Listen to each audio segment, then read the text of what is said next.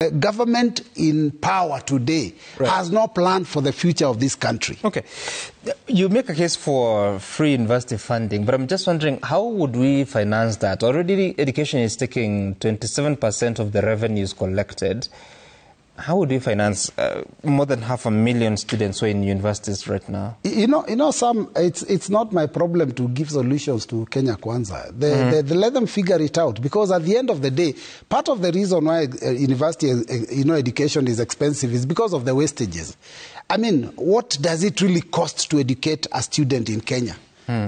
What does it cost them? Because education is just about the tuition, which is basically the books, probably the salaries of the lecturers. Those are the most important things in an education setup. So it's not rocket science. Figure out how much does it cost us to pay our lecturers. Pay our lecturers.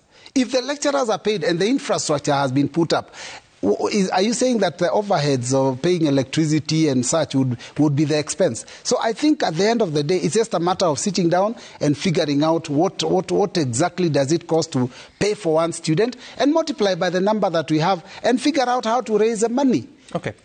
All right.